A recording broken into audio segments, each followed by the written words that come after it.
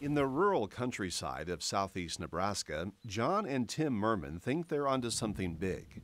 They run Glacial Till Vineyard, but are also trying their hand at something new for this area. They're producing thousands of gallons of hard apple cider.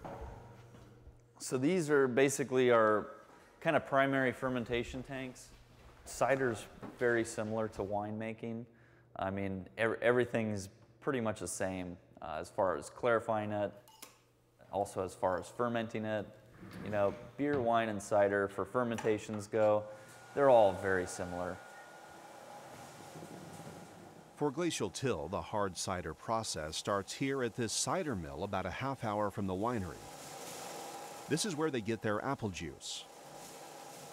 Kimmel Orchards is doing, I feel like, the hard work, because pressing that juice is so much work. I mean, it's pretty grueling days. We're skipping that step. We actually start with the juice, and it's a whole lot easier. Kimmel Orchard is seeing more of that hard work, and they say it's because of the increased demand for hard cider.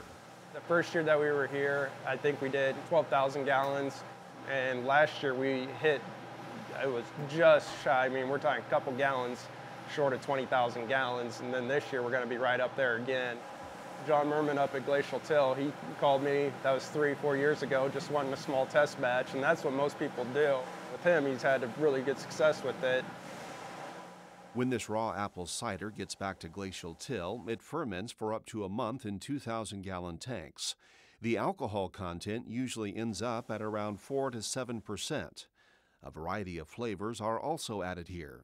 We've done hibiscus ginger, we've done a dry hopped one, we've also done a hoppito. The hoppito is mint leaves and hops.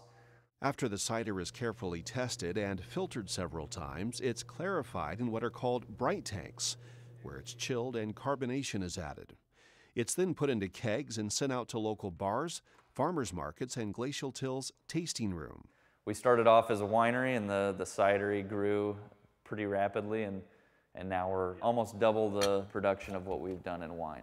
The Midwest isn't known for hard apple cider. Glacial Till is one of only a handful of wineries in Nebraska producing it, and they only started because of a bad grape year in 2014 that left extra capacity.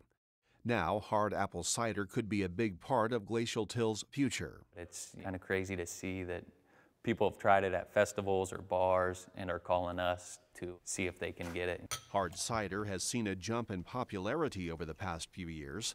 Although its growth has started to slow a bit, craft hard cider is still a popular alternative to beer and wine. Gluten intolerances, you know, a lot of people can't drink some beers because of gluten intolerances, and all of our ciders are gluten-free. He says there's no reason why the Midwest can't have a place in the hard apple cider world in the future. Lots of land, plenty of resources, and a newfound appetite for a beverage that's been around for a while.